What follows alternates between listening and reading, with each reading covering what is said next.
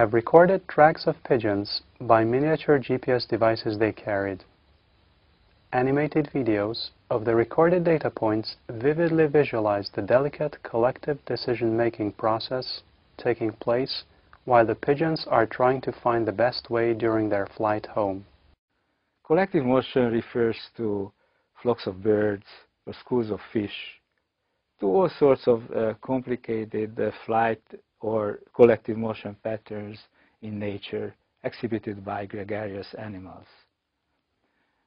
We came to the conclusion that one of the best ways to understand how animals move together is to build robots, flying robots, drones. We bought a dozen of relatively cheap, commercially available quadricopters that can be controlled with a manual remote controller. We equipped the copters with a homemade hardware layer that turns these machines into self-steering drones. With the proper flocking algorithms fed to this new brain, the copters are able to fly autonomously. We could totally eliminate the need for manual control, and the group of quadricopters can perform flights and tasks on their own. Thus, we have decided to build a flock of autonomous robots. A car is not autonomous.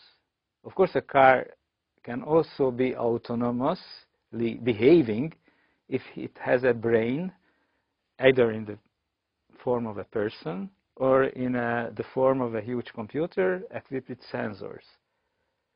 We had to do this for small flying objects.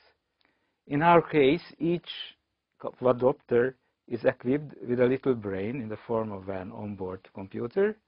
They are completely autonomous in the sense that all of the decisions concerning their directions, flights, positions are decided by themselves. After the drones were instructed to form a circle, each drone finds its position along the circle.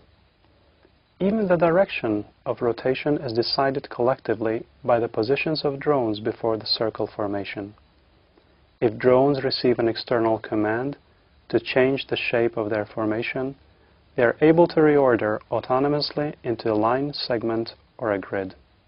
This time, the drone playing the role of the leader is semi-autonomous.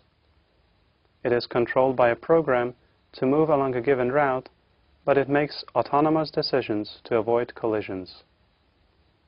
Actual GPS track records of the flight are shown in the animation. If there are obstacles in the way, and there is only a narrow gap they can move through, then the robots show signs of jamming. Drones are most commonly associated with war, terrorism, and cyber attacks, but drones can be used in more peaceful civil applications as well. With a flock of drones, you can create a self-organized monitoring system from the air, or you can even deliver food or mail. Indeed, studying the flock of robots, of drones, has allowed us to understand much better the group flight of birds, for example.